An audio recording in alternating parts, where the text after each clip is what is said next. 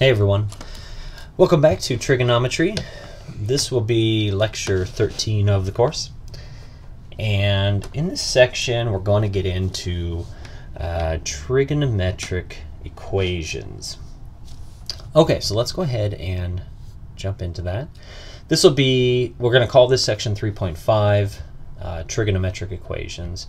And I mean, as the name implies, you know, a trigonometric equation is basically just an equation that contains a trigonometric function or a collection of trigonometric functions with variables, right? So a couple of examples would be like, a simple example would be like sine of x equals 1/2.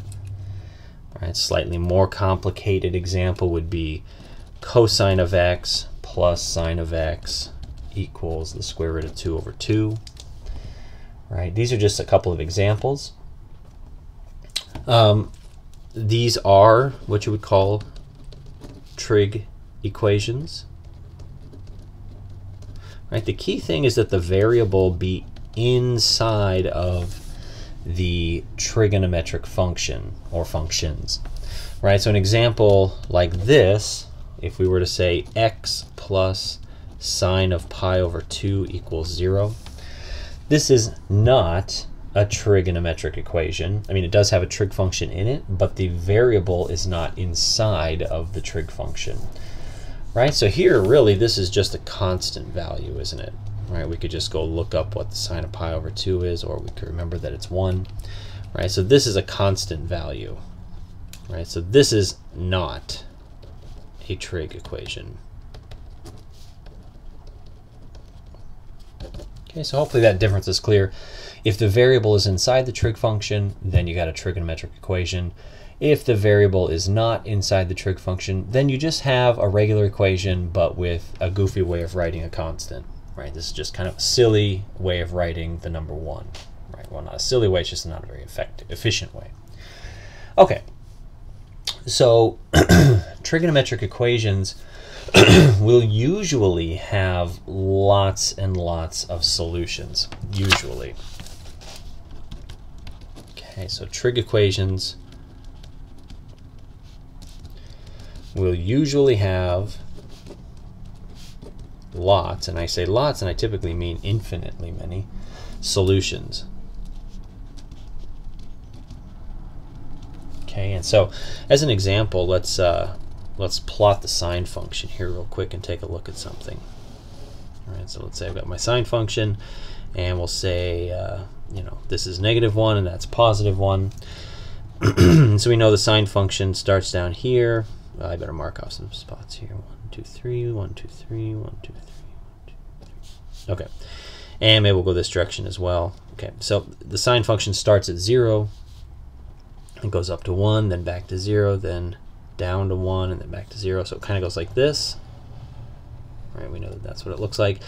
And then the same thing over here. Right? It's going to come down, and so on. And so remember our example from up above where we said sine of x equals 1/2. Well, we know that 1/2 is right about here. And so here's a solution. There's a solution. There's a solution. There's a solution. Right? So anywhere that the trig function crosses the line, y equals 1/2, is going to be a solution to this trig equation. Right? And so there's going to be infinitely many solutions. Okay? So keeping that in mind, typically what we'll end up doing is saying we're interested in the solutions within a particular range. Like we might say things like, find all the solutions to sine of x equals 1/2 that lie between theta equals 0 and theta equals 2 pi. Okay. And so that would be like basically this range, right? So this is 0 here, and this would be like pi over 2, this would be pi, this would be 3 pi over 2, this would be 2 pi. right? And so the solutions in that interval would be here, here, and well, that's it actually, just those two. Okay, and so these are actually pi over 6, and this is 5 pi over 6. Okay, so the solutions in this case, pi over 6 and 5 pi over 6. Okay, and just like any algebraic equation, a trig equation, when we say solution, we just mean a value which, when we substitute it into the variable, produces a true statement. So it's just the normal interpretation there. Okay. Okay, very good. And so that is, in short, what a trig equations, that's what they are, that's what they look like, and that's just a word or two on what you can expect for the solutions of a trigonometric equation.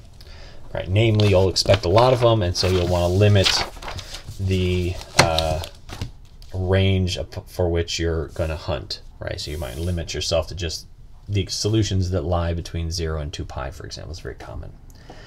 Okay, so what we want to do with the rest of the lecture is just go through a bunch of examples. And we're just going to kind of start with the simpler examples, and we'll move up to some of the more advanced examples. Okay, and so we want to start with equations involving a single trig expression. So equations involving a single trig expression or function.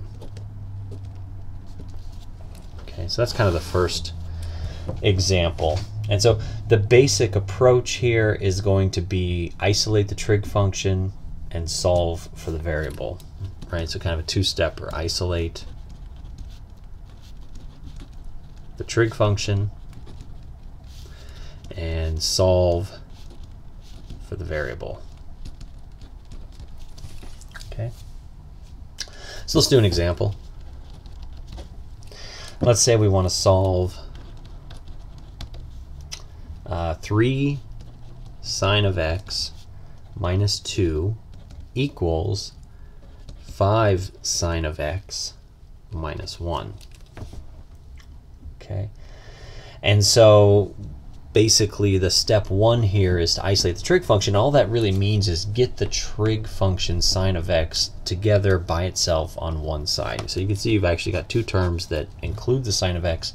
So you have to do your basic sort of algebra techniques here. Right, so I'll move the 5 sine of x over to this side. Right, and so I can say I've got 3 sine of x minus 2, and then I move the 5 sine of x over, so I have minus 5 sine of x, and then equals negative 1. Right, now maybe I want to move the negative 2 over this side, and so I have 3 sine of x minus 5 sine of x equals negative 1 plus 2. Okay. And at this point, I can start to combine terms. Like, these are like terms, aren't they? 3 times the sine of x and minus 5 times the sine of x. You can just think of that as 3x minus 5x. You know how you would combine those, so you combine these in the same way. And so this is actually negative 2 sine of x. Okay, and then over here, obviously, I've got negative 1 plus 2 is just equal to 1. Okay, and so then that means I've got sine of x equals negative 1/2 when I divide by 2. Okay, and so now we're at a situation where we need to know the angle x where sine is equal to negative 1/2. Okay, and so what we could do is we could use the unit circle at this point. So we want to use the unit circle to find out where sine of x is equal to negative 1/2, right? So we can just go look, right? I've got the unit circle here, and so remember sine is the second component, so we've got one of them here at 7 pi over 6, and we've also got one over here at 11 pi over 6. Okay, and so we can see that sine of x is equal to negative 1/2 when x equals 7 pi over 6 and 11 pi over 6, right? Those two. Okay. Now, technically, this example did not say, hey, we're just interested in the solutions between 0 and 2 pi. So what we have to do is figure out a way to capture all of the infinitely many solutions. And so just looking back at the unit circle here, we know that we're going to have a solution for every angle that has a terminal side here at 7 pi over 6. And so that's going to be 7 pi over 6, but it's also going to be 7 pi over 6 plus another 2 pi, right? And then it's going to be 7 pi over 6 plus another 4 pi, and then another 6 pi, and another 8 pi, right? And so one way to write this solution would be to say x equals 7 pi over 6 plus 2 pi times n, right? Where n is any integer, right? So if I plug in a 1, then it's 7 pi over 6 plus 2 pi. If I plug in a 2, then it's 7 pi over 6 plus 4 pi. If I plug in a 3, you get the plus 6 pi, and then the plus 8 pi, and so on. You also get the negative angles this way, right? So that's one way to encode this solution. The other one is the same idea, x equals 11 pi over 6. Now, just like the 7 pi over 6 solution, right? If I start here and I go around to 11 pi over 6, then sine is equal to negative 1/2 there. But I can go another 2 pi, and I have sine back at negative 1/2 again. I can go 4 pi, I can go 6 pi, 8 pi, however many times I need to go around the circle, but as long as my terminal side lands in this position, then the sine is negative 1/2. And so in the same way, this solution here, you can capture all of the infinitely many versions of it by writing plus 2 pi times n, again, where n is any integer. Okay? Right, when n is equal to 0, then that's the base solution, 11 pi over 6. When n is equal to 1, it's 11 pi over 6 plus 2 pi, etc. Right? Right, so here's the best way to write the solution to this trigonometric equation. Okay. All right, very good. Let's do another example. Let's do an example where we have an equation involving multiple angles. This is another common variation you'll see. So equations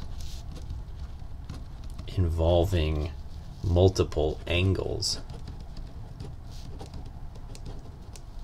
Okay, let's see what that means in a second here. So here's an example. Say we want to solve tangent of 3x equals 1. And here we're interested in just the x's that are between 0 and 2 pi. Okay? So what you want to do, the way you want to approach a problem like this, is you just want to think of this as tangent of x equals 1 to start with. So you want to think first of this as tan x equals 1. So kind of the normal one. Okay. Okay. And so if we do that, if we think of tangent of x equals 1, then it doesn't take us long to find where on the unit circle tangent of x is equal to 1. Right? We can look here, and we can see that the tangent is 1 right here. Right? It's also 1 over here. Right? So you've got the tangent at 5 pi over 4 also, right? But let's just think about the pi over 4 example first. Okay, so tangent of x is equal to 1 when x is equal to pi over 4. Okay, and so we can write, given this, we can use the same technique as the previous example to write the infinitely many examples, right? And so we could say when x is equal to pi over 4 plus 2 pi, but actually notice here that you get pi over 4, and you actually only have to go a half circle until you get tangent equal to 1 again. Right? You see that? If I'm here on this line here, pi over 4, and I go a full pi, that's 4 pi over 4, I get to 5 pi over 4, and I've got a tangent equals to 1 here as well. So it's really pi over 4 plus pi times n. Okay, that's the better way to think about it. Okay, so when x is equal to pi over 4 plus pi times n, write it like that, where n is any integer. Okay, and so we've solved this one, but now notice that what we're actually interested in is 3x inside here. So here's where the kind of tricky, novel item for this particular type comes in, right? Instead of x equaling pi over 4 plus pi n, we have to write, we basically need to solve a separate equation secondarily. Instead of x, it's 3x. So we need to solve for x when we set this solution equal to 3x. So 3x equals pi over 4 plus pi times n. Right, so we actually have to solve that one. And so that's going to change things a little bit, right? If I start with 3x equals pi over 4 plus pi n, then I divide both sides by 3, and I get x equals, I'll write it like this first, 1/3 times pi over 4 plus pi n. Right, and I can simplify that further. I get x equals, and this would be pi over 3 times 4, so that's pi over 12. And this would be pi n over 3. Okay. And so that's gonna, this is the full solution space. This is the full solution set for tangent of 3x equals 1.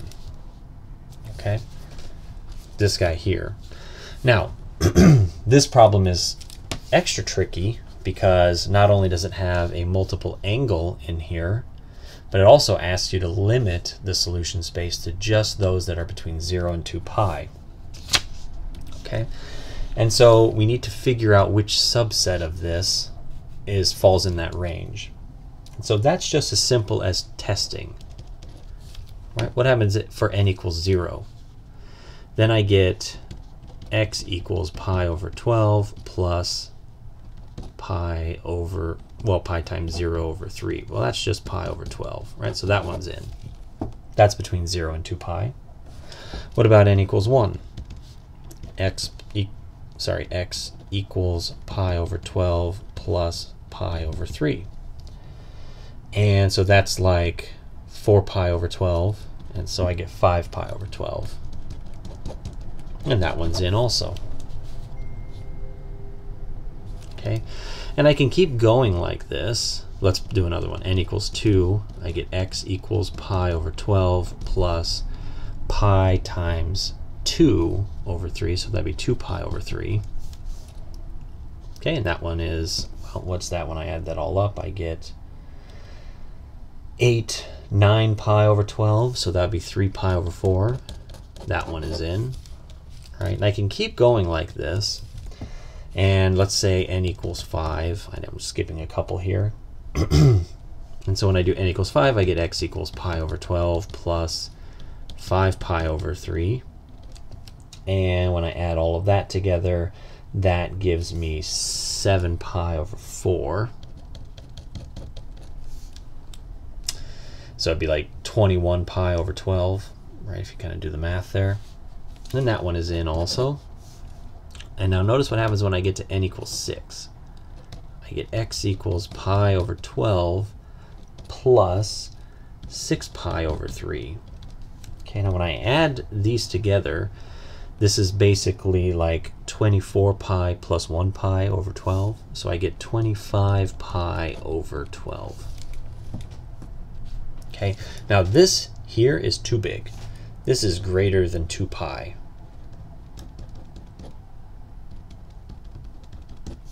Right? So that means the n equals 6 solution is out.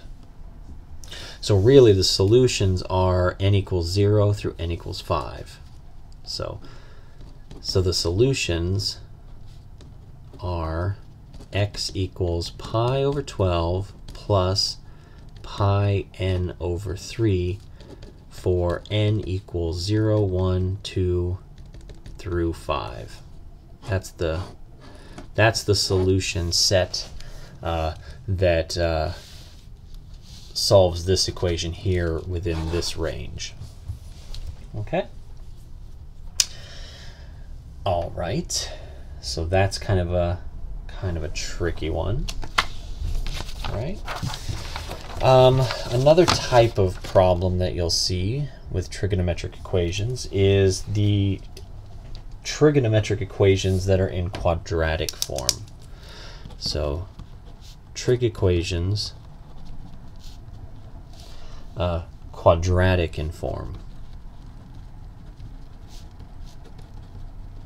Okay, we'll see what this looks like. So let's review a couple of items from algebra that we'll need to solve these types of equations, right? So the key thing here that we need is we need to know how to factor a quadratic equation. So quadratic factoring.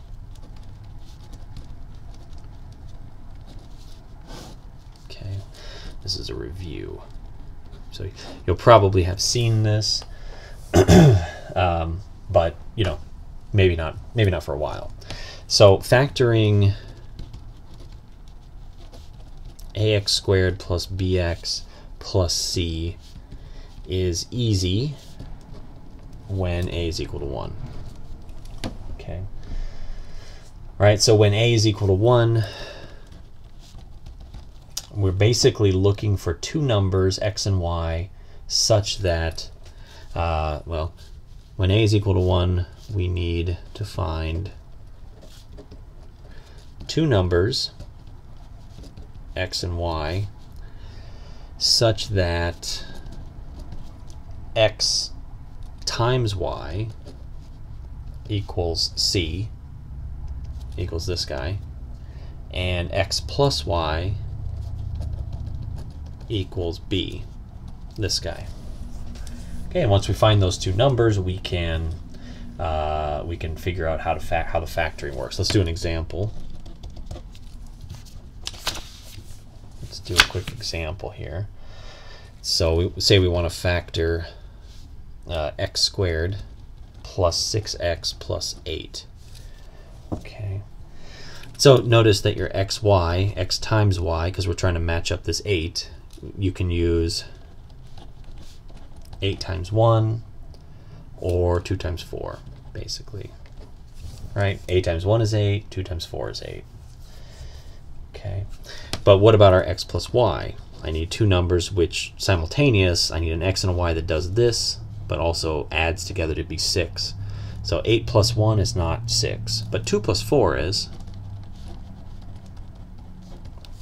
Okay, so these are the numbers I need. Okay, and so what I can do is I can say, okay, x squared plus 6x plus 8 is equal to x plus 2 times x plus 4. I can take those two numbers, plop them in here, right? Then when I do the FOIL method on this, I'll get this equation back, right? So this is quadratic factoring. Okay, one more example just to make sure we've got this concept down. Let's say I want to factor x squared plus 13x plus 40. Right, so my xy, well, I need something that equals 40. I could do 20 times 2. I could do 10 times 4. I could do 5 times 8. There's lots of options, aren't there? Lots of things that I can multiply together to get 40. But I also need something that adds together to give me 13. Right? 20 times 2, 20 plus 2 is 22, 10 plus 4 is 14, too big. 5 plus 8, though, works, right? So 5 times 8, this is multiplication, and 5 plus 8. And so that means this equation here can be factored into x plus 5 and x plus 8. Right, again, when I FOIL these together, let's do it quick. X times x is x squared. X times 8 is 8x. 5 times x is 5x. And 5 times 8 is 40. Right, and so I get x squared plus 13x plus 40. Right, that's obviously what I have up here. Okay, and so that's how the factoring works. Right, so hopefully that is something you've seen and you can kind of remember how that works. Factoring becomes somewhat more complex when you have a slightly different setup. Factoring ax squared plus bx plus c is slightly more challenging when a is not equal to 1, and slightly more challenging when a is not equal to 1.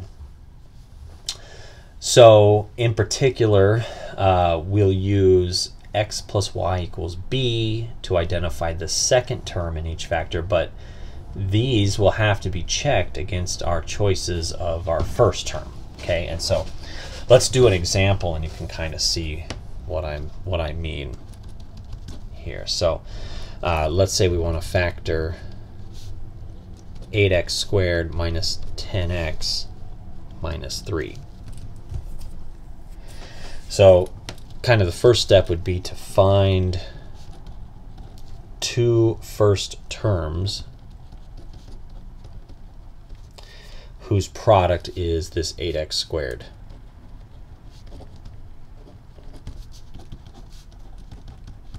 Okay, and so kind of think of it like this.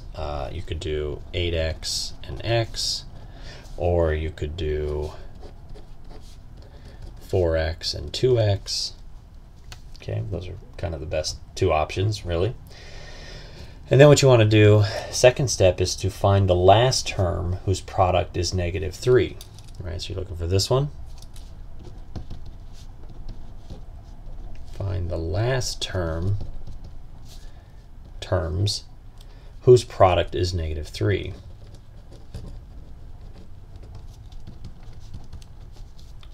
Okay, so basically I need two numbers that multiply together to give me negative 3. So that'd be like negative 1 and 3, or or 1 and negative 3, right? Those are pretty much our only options there. Okay, and then we need to try various combinations.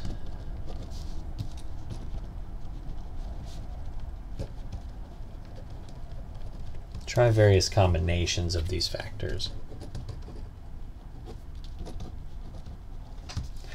Right, so for example, maybe I'll go with the 4x and the 2x. So 4x plus 1 and 2x minus 3, for example. Another variation would be like the 4x minus 3 and the 2x plus 1. Right? And then you just have to kind of do some trial and error here. Right, so some trial and error will get you the answer. Right, and it actually turns out that this one here is the one you want. Right, this is the one you want.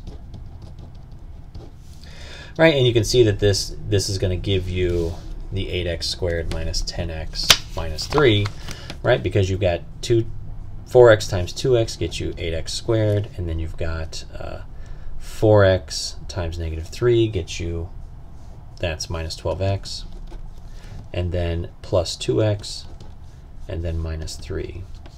And so you got 8x squared minus 10x minus 3, right? So this is the answer. Okay. All right. And so sometimes our trig equations will have a quadratic form, and in these cases we can use factoring and the zero product method to solve the equations. So let's see an example here of how this might work out. Okay, so say we want to solve 2 cos squared x plus cos x minus 1 equals 0. And say we want to do this for 0 less than or equal to x less than 2 pi.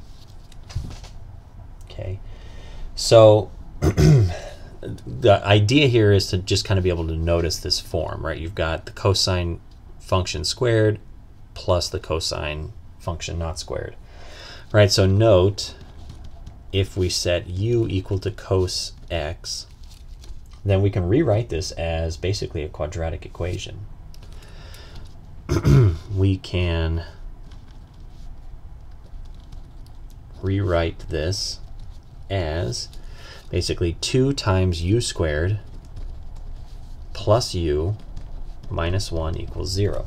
You get this guy right here, right? And then some effort could be, you could spend some time trying to factor this, and what you'll find is that this is actually factorable, and it factors nicely into 2u minus 1 times u plus 1. Okay, and so you've got basically this quadratic equation that factors into these two pieces, right? And so what does this mean? Well, this means that the original trig equation can be written as 2 cos x minus 1 times cos x plus 1 equals 0. Okay, and so I think if you recall, when you have when you're looking for zeros of quadratic equations, you can basically set this side equal to 0 and figure out what u needs to be, and then separately set this piece here equal to 0 and figure out what u needs to be. And so you do the same thing with the trig equations.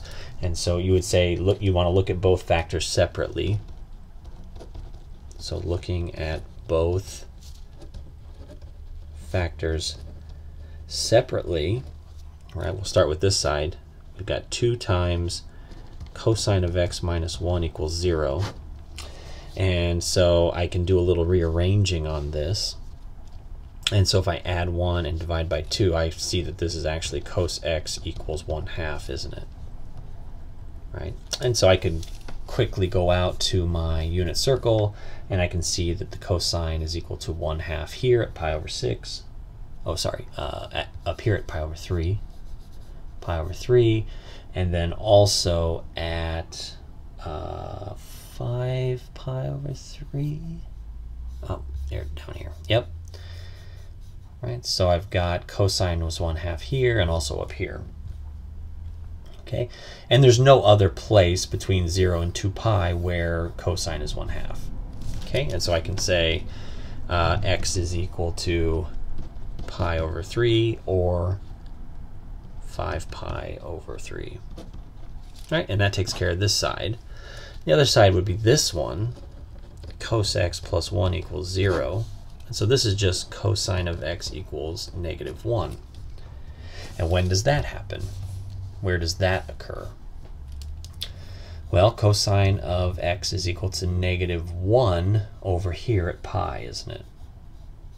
Yep, you can see that right there. And so this happens when x is equal to pi. Okay, so the solutions are pi over 3, pi, and 5 pi over 3. Okay, so kind of a clever way to approach a problem like this. Let's do another one of those. Let's say we want to solve 4 sine squared x minus 1 equals 0. And again, 0 less than or equal to x less than 2 pi, right? So just the first solutions. Okay, so we can just do some algebra on this. we could say 4 sine squared x minus 1 equals 0. So we can kind of solve this for the sine squared. Let's get the 1 out of there and then divide by 4. So that means sine squared x is equal to 1 over 4, right? So adding 1 to both sides and then dividing both sides by 4, you get this. Now, technically, we can see that this is going to be, this can be solved without even, this is quadratic in form, but we don't actually have to factor here, right? We could just take the square root of both sides, and we get the sine of x is equal to plus or minus the square root of 1/4, which is plus or minus 1/2. Okay, so this expression, this equation is going to have solutions where is going to be satisfied when sine of x is equal to 1/2, and it's also going to be satisfied when sine of x is equal to negative 1/2. So we have to check both sides and figure out where that occurs. So sine of x equals 1/2. When does that happen? Looking at the unit circle again. So you get that at pi over 6 right here, and you also get it at 5 pi over 6. Is that right? Yep, right, 1/2 there as well. Okay, so this one happens when x is equal to 5 pi over 6 and pi over 6. What about the negative 1/2? When does that happen? Well, that happens, you can see, so here's a 1/2 and there's a 1/2. And we've got another one down here. That's the negative 1/2, and then you got the negative 1/2 over here as well. So that's going to happen at 7 pi over 6 and 11 pi over 6. Okay, so this happens when x is 7 pi over 6 and 11 pi over 6, right? So the solutions are x equals pi over 6, 5 pi over 6, 7 pi over 6, and 11 pi over 6. Okay. All right, so there's like a couple of different ways to think about that. Okay, perfect. Sometimes a trig equation will involve a handful of different trig function types, like cosine and sine, for example, or tangent and sine, or whatever, tangent, cosine, and sine. And in order to solve it, we may need to resort to the use of trigonometric identities. So this is a third kind of, or a fourth kind of way that you can try to solve these things. So using identities to solve trig equations. Okay, so an example there would be something like this. Solve 2 cos squared x plus 3 sine x equals 0, right? And we're just interested in where x is between 0 and 2 pi. Okay, and so let's see what we can do here. So 2 cos squared x plus 3 sine x equals 0. Let's do a little bit of algebra to this. So instead of cos squared x, I'm going to use the Pythagorean identity. So remember, cos squared x plus sine squared x equals 1. Okay, and so instead of cos, I'm going to plug in 1 minus sine squared x. So I get 2 times 1 minus sine squared x, right? Just substituting here. And then plus 3 sine x equals 0. Okay, so that's just, the point of doing that is just that now everything is in terms of sine, right? So all of the trig functions are the same. And so then I can do a little bit of work to this, and I get 2 minus 2 sine squared x plus 3 sine x equals 0. And so I can rewrite this and get this into quadratic form real easily. So I've got negative 2 sine squared x plus 3 sine x plus 2 equals 0. And I'm going to divide everything by a negative just so I can make this a positive here. So I'm going to write that as 2 sine squared x minus 3 sine x minus 2 equals 0. Okay. It just makes the arithmetic when I'm trying to factor this thing a little more straightforward. And so you'll notice here that this has the quadratic form, right? So if u is equal to sine of x, then this is 2u squared minus 3u minus 2 equals 0. Okay, and then really to solve this, all we really need to do is we need to factor. We need to factor this part of the expression. Okay, and so we kind of just talked through how that factoring works. It's a little bit of trial and error. So I think in the interest of time, I'll just give you the answer here and tell you that this can be factored into 2u plus 1 times u minus 2. Okay, so you can factor that out. And that implies that this is really 2 sine of x plus 1 times sine of x minus 2. Okay, and so just like before, when we were looking at the example where we've kind of factored into these two parts, we need to consider each of these separately, right? So first we'll look at the 2 sine of x plus 1 equals 0 part. So this piece here needs to equal 0, or that piece needs to equal 0, or both of them. So we'll start with this one. Okay, and so this, again, we could just like rearrange this, and we see that sine of x is equal to -1. That would go over there, and then divide by 2, 1/2.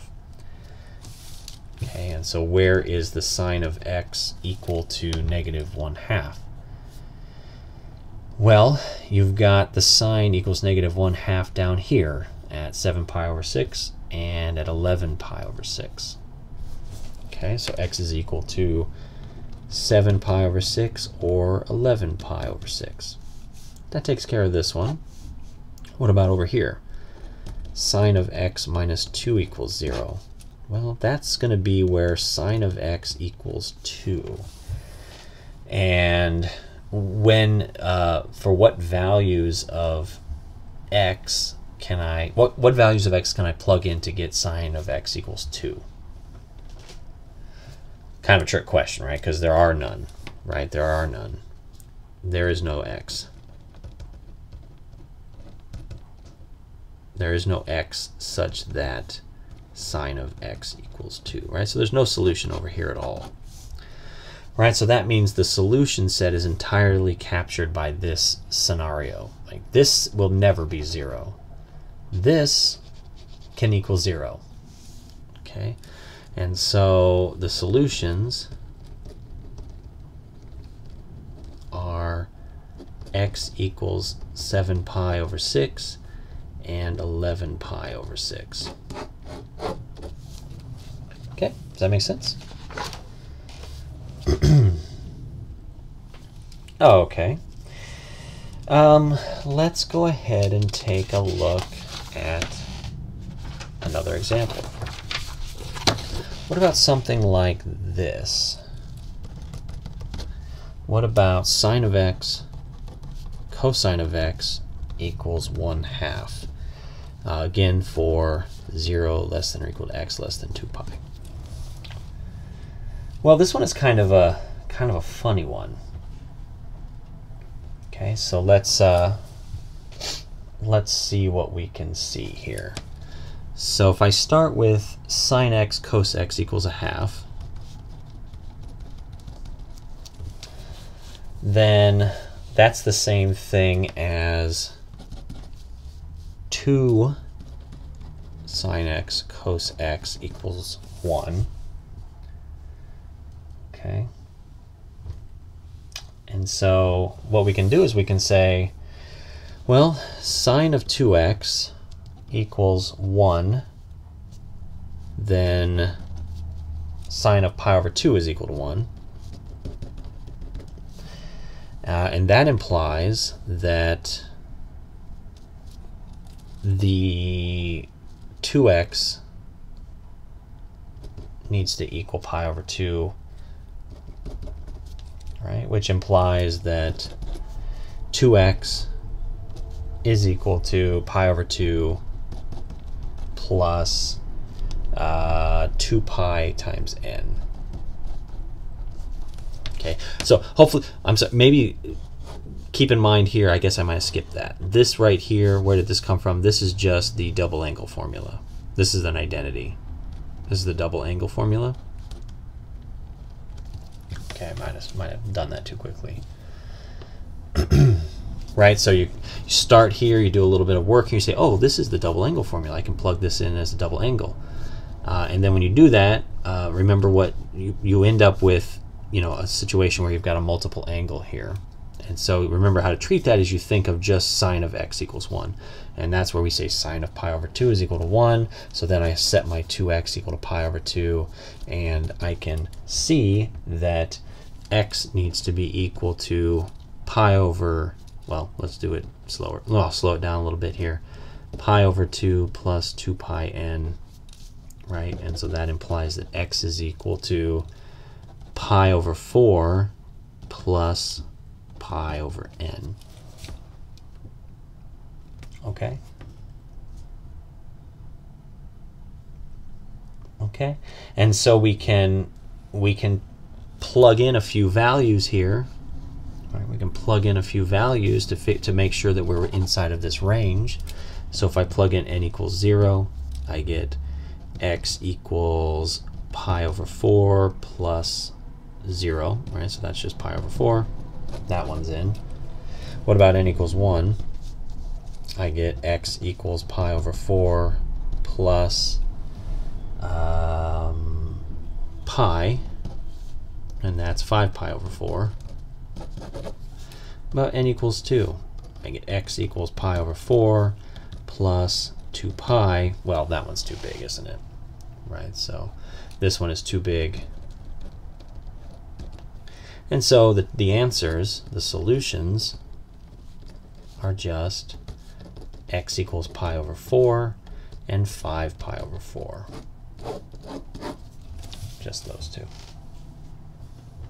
All right.